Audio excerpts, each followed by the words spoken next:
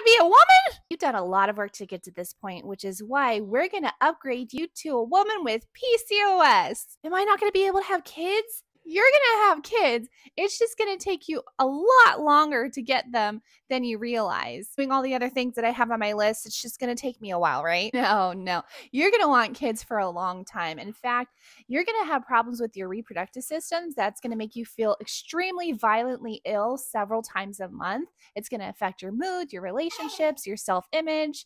But you're going to really appreciate your kids when they do come. As long as I'm healthy all the other times of the month, it's not going to bother me. I mean, I really want to have my kids. I love them so much here, and I can't wait to join us all together on Earth. Oh no, you're not going to be healthy the other times of the month. You're going to struggle with rapid weight gain, cysts all over your body, unexplainable hormonal changes.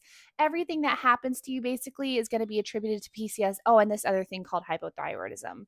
Oh, and anytime you eat food that you love that has something called gluten in it, it's going to attack your thyroid and inflame your body.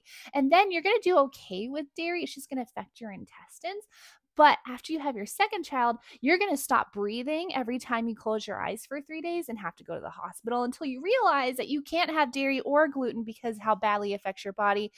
Then you're going to appreciate food more. That's the big lesson here. You're going to appreciate food more. You're going to appreciate your children more.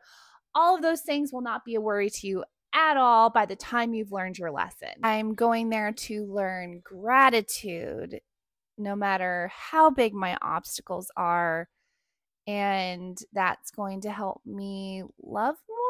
Yes, and I know that it's getting harder to understand because you're slowly transitioning to the ego. You're about to be born. 10 minutes ago, this wouldn't have been a big deal to you, but now you're starting to see things from a human perspective. Trust me, when you come back on the other side, all you're going to care about is the growth you had and all the connections that you made. Oh, it's happening now? It's happening now? Well, you were scheduled to be born now, but we decided that it works better with your chart to be born 2 weeks from now. Plus, with the extra time, you'll be born with something called hip dysplasia.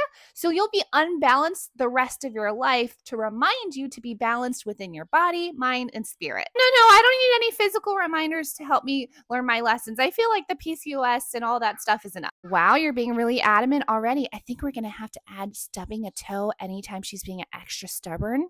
Yes, that's going to happen in her pregnancy both times, and she's going to need to wear a boot as well. Don't worry, you're going to do great. Bye.